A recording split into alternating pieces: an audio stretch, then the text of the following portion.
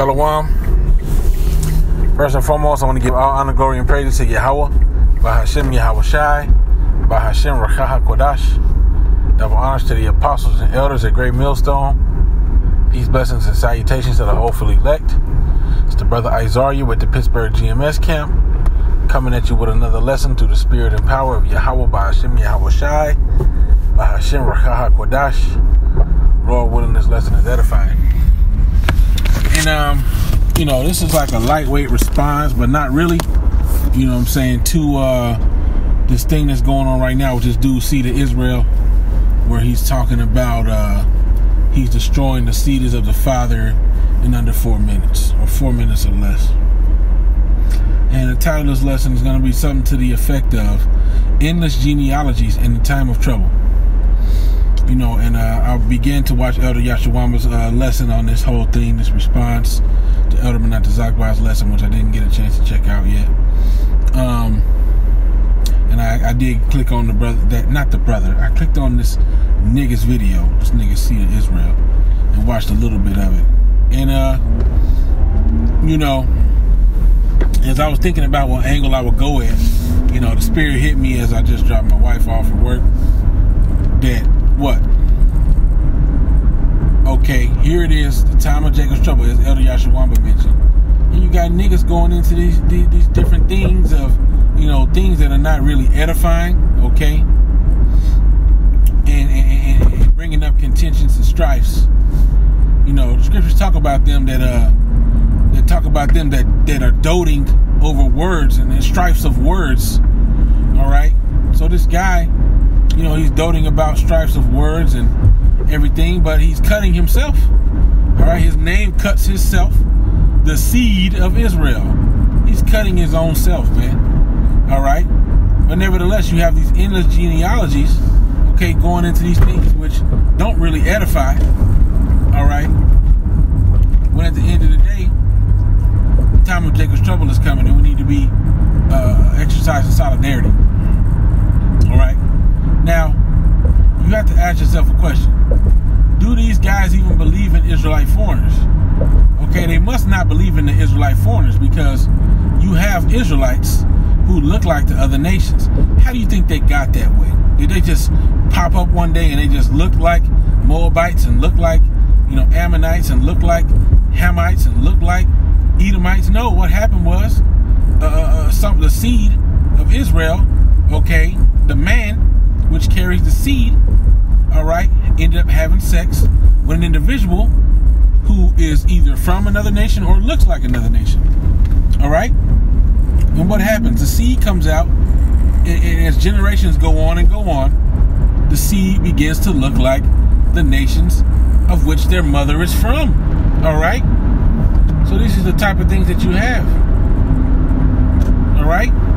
But then you got these guys, okay, with all these naysayers, with all these different things they want to say to try to confuse people and switch up the doctrine. At the end of the day, okay, let's look at the science behind it. Now, we're not here to focus on science, so-called, falsely so-called, okay, or to speak with enticing words of wisdom, of man's wisdom. But let's just literally think about the science behind it. Whenever they depict a sperm cell, it wiggles, it moves, it does all these different things. But what about the egg? What about the female's egg? Does the female's egg do anything? The female's egg is useless and not useless. If it does not get populated, it is useless. If a sperm cell does not go into the egg of a woman, then it gets literally evacuated. That's why they have a menstrual. That's what their menstrual cycle is for, is to evacuate the old unfertilized egg and to prepare a new egg to receive seed. That's literally the purpose of a monthly menstruation period, okay? So, do men have menstruations? Do men evacuate their seed when it's not used? No, that's not how it works. A man can hold his seed. Okay, you have eunuchs that hold their seed their whole lives, and it doesn't have to be evacuated, and that seed is still viable. Okay, it's the oxygen that kills the seed. So nevertheless, man, nevertheless, according to Esau's, oxygen kills the seed. I don't pretend to know everything about the science, but we know that they freeze the. Why don't they freeze eggs? Or do they freeze eggs? Do they freeze eggs? They freeze sperm donors. Okay. Now maybe they freeze eggs. I don't know. Like I said, we're not all about wisdom, the man's knowledge. In Salaki, I kind of got thrown off because every time I'm on the road, man, it never fails. Try to do it in transit. You got demons. You got people that ain't using their turn signals. People don't know how to drive. Let me get past this nigga. It's just increasingly chaotic out here. So Salaki, but nevertheless, I'm gonna have to look into that. I don't believe they freeze eggs. You typically hear about them freezing sperm cells. All right, so I just wanted to do this correction. So I looked it up. They do freeze eggs, but the point still stands that unless an egg is fertilized, then it gets the natural process is for it to be excavated or evacuated out of a woman's body.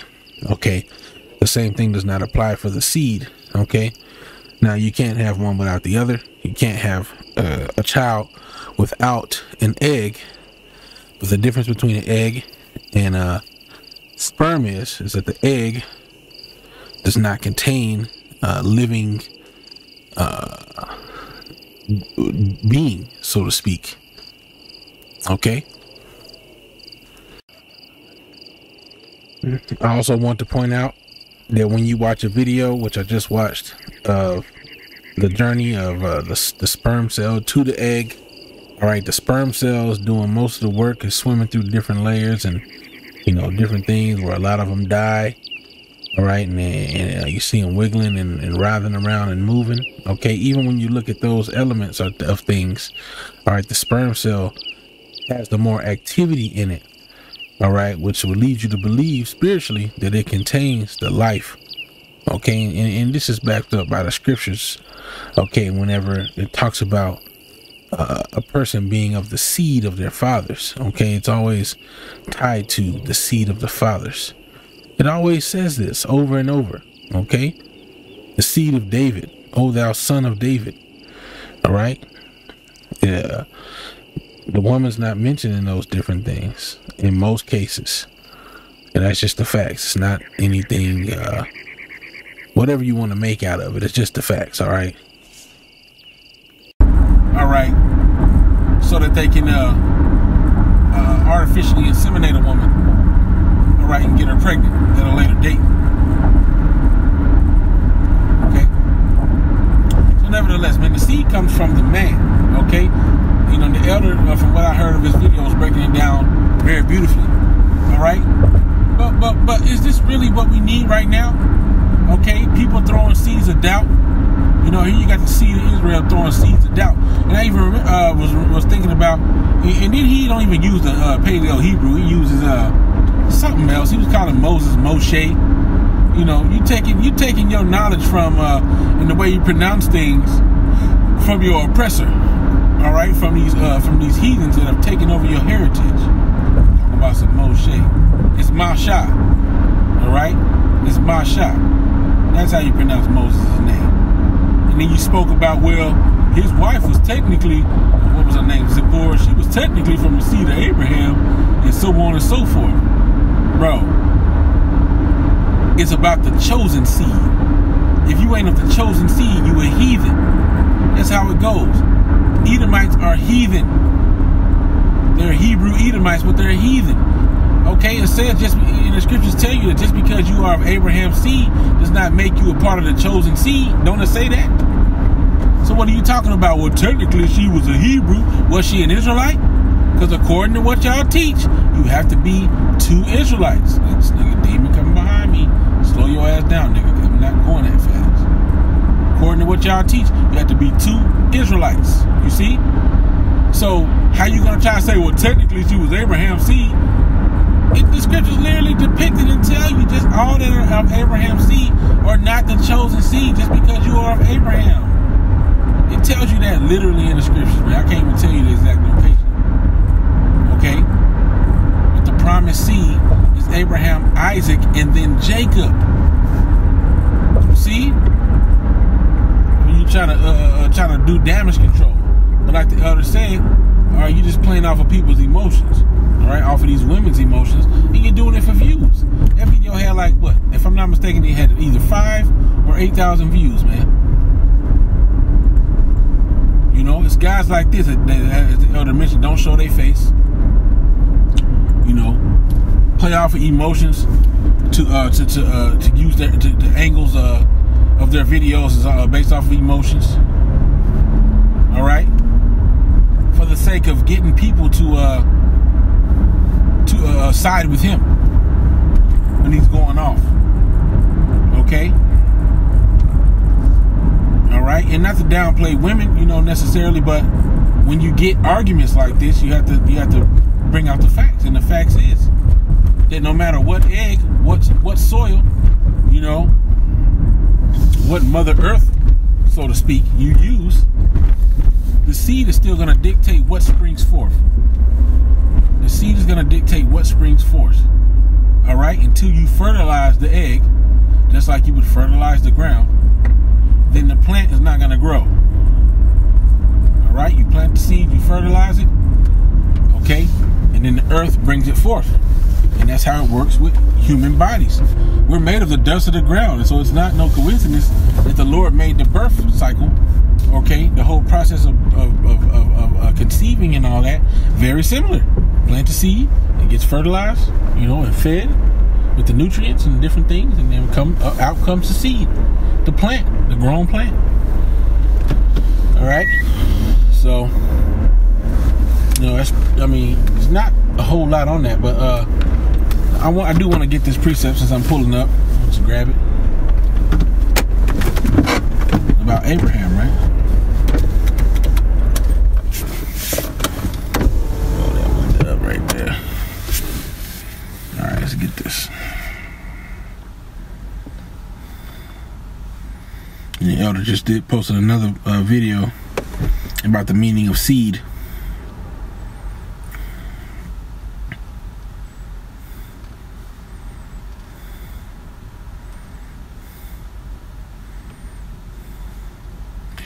See what pops up when I type this in real quick. Come on now. Romans 9, it literally tells you, Romans 9, all right, and I'm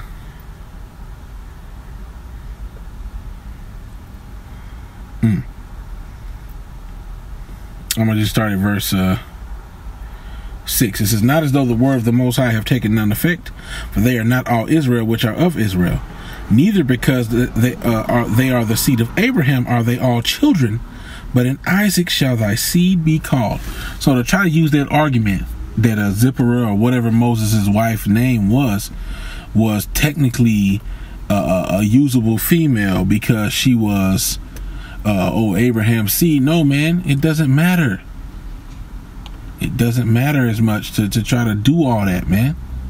Y'all just want to make a carnal argument to try to prove some point that doesn't exist. All right? No matter what woman that seed goes into, if the father is an Israelite, that baby is an Israelite. Okay? You're using Esau's mental. You're using Esau's way of thinking to speak about a biblical subject. All right? That's not how that works. Now, we can use different examples here and there, but you're siding with the enemy's knowledge when you say, oh, yeah, it depends on the mom and this, that, and the other. You know? That's not what that's going into. And as the elder mentioned, and I want to briefly mention, when you read that in the book of Tobit, and it says to keep thyself from all whoredoms. Well, what was the whoredoms? Okay, what is whoredom? What does that go into? Well, Hosea's wife, she was actually a whore, if I'm not mistaken. Yeah, it said get thee a wife of whoredoms, right? Let's go to that. And Lord willing, this lesson is edifying, which the elders really did a good job, but our camp head out here was like, we all got to do something on this. So I'm gonna just touch on the Lord willing, is edifying. Hosea 1,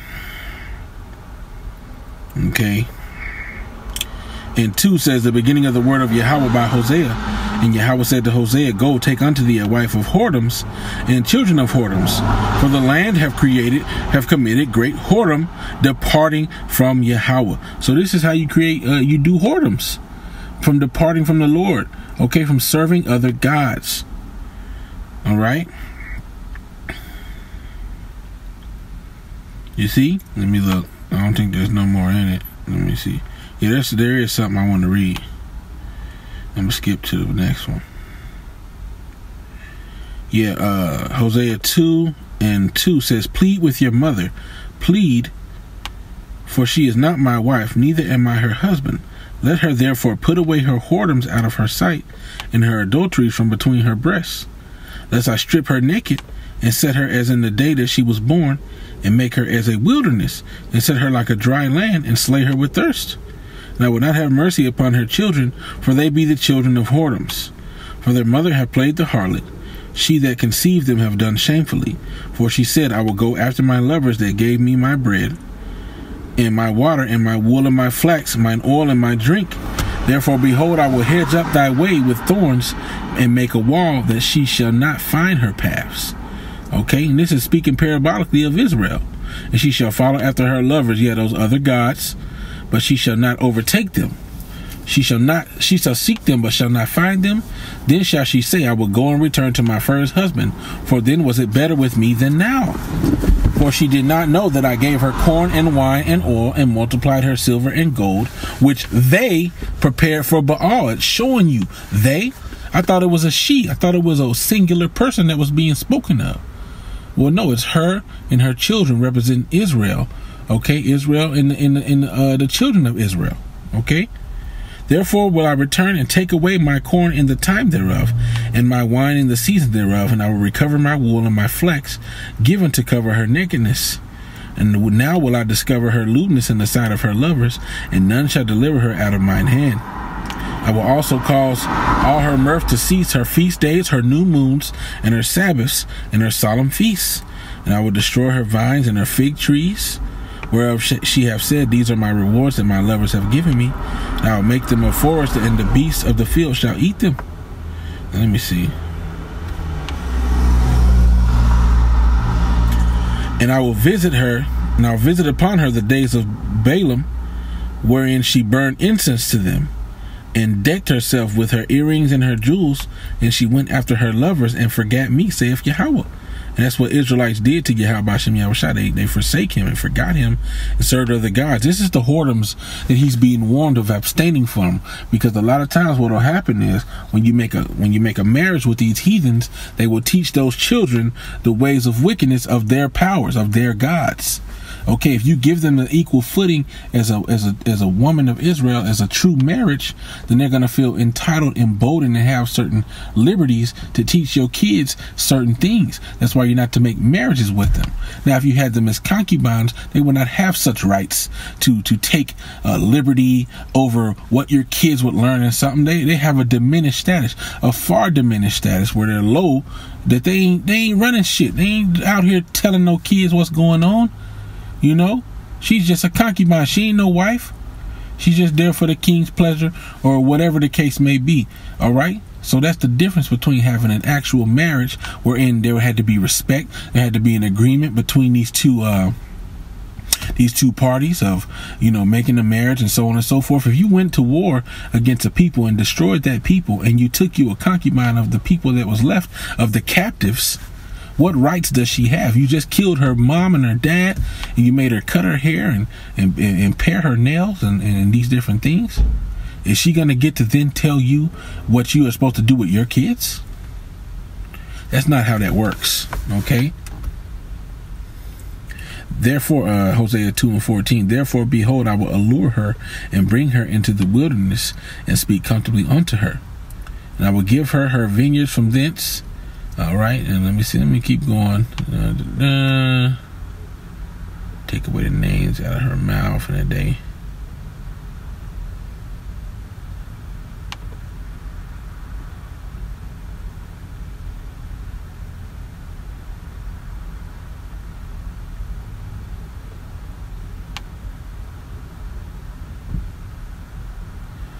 So really, you can read the whole of Hosea 2, and it just goes into, and it's all parabolically speaking about Israelites, man. All speaking about Israelites. So when you read that book of Tobit that he went into, the whoredoms that it's telling you to abstain from, all right, is the whoredoms of how these different women would want to teach the children their ways of their gods, okay?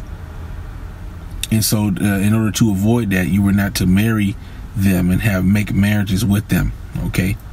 That's what that's going into. And it even tells you that in another chapter, you know, that to give not thy daughters unto their sons, nor thy sons unto their daughters, for what? They shall draw away their hearts from Yahweh.